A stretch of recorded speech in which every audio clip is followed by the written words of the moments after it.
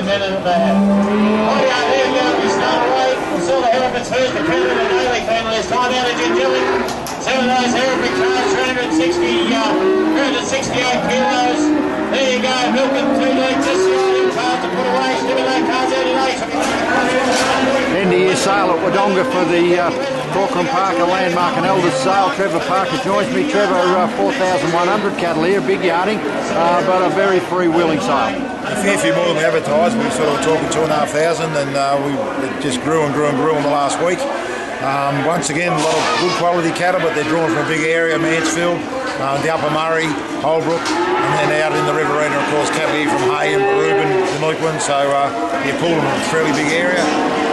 Very, very strong. It's nearly finished now, they're on the little heifers, but the steers, not many feedlot weight sort of steers here. The feedlotters were here, but the cattle didn't have the weight. But the lead of the weaners sort of weighing up to 360 kilos, making over their $1,000, $1,050.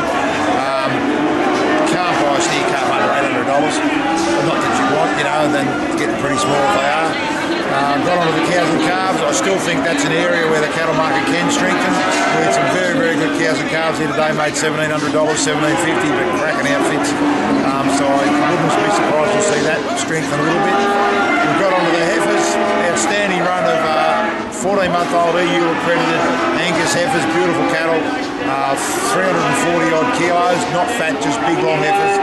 They made $1,030, $3, so that's right up there, something we haven't seen before. Yeah, the rest of the heifer market, 270s and 80s all the way through, just about. 270 and 80 all the way through. And the coloured cattle back at about 240. Yeah, that's right, but yeah, I mean, a lot of blokes here, and we're getting towards the end now, and they're all trying to fill up. Little black heifers here still making $600 and not very big. Yeah, interesting today to see some of the big feedlotters taking a position on some of the smaller cattle to put out. Yeah, I think they've been doing that. And that's reflected in their grids as well.